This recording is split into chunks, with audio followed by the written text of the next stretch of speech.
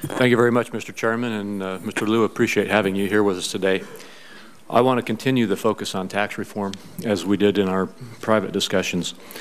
As I've shared with you in my work with the Bowles-Simpson Commission and in other areas of trying to address putting together a comprehensive deficit reduction package and debt reduction package, I view tax reform, as I've heard you say today, to be a key part of that, not because of the need to raise revenue, which is where you and I may have some disagreement, but because of the need to generate growth and have a pro-growth element in the recovery effort for our country in dealing with our debt crisis. And that's, I think, the first part of the question I want to ask you, and I think you've already answered it, but I want to get it very clearly on the record.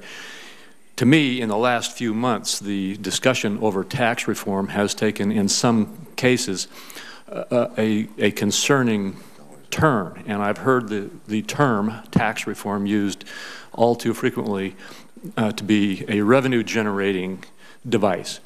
I understand it can be utilized to generate revenue, but please tell me why, again, why you believe tax reform is needed in our economy.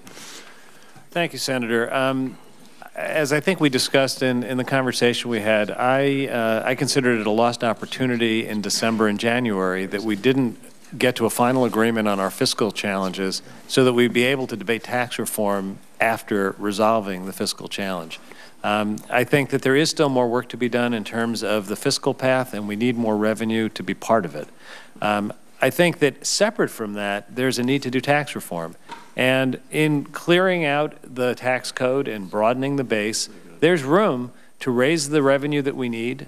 Just a few months ago, there was a lot of discussion as to whether or not we should raise tax rates or raise revenue by broadening the base. Well, we did the tax rates, we didn't broaden the base. So there's room in the conversation for both. And I would look forward on a bipartisan basis to achieving the goal both of being on a sound fiscal footing and, equally importantly, perhaps more importantly in terms of the long-term growth of the economy, having a tax code that makes sense for individuals and businesses so that we have a thriving investment environment.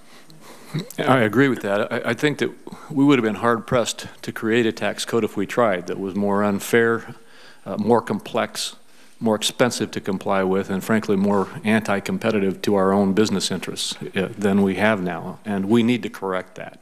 And I look forward to working with you in partnership on that.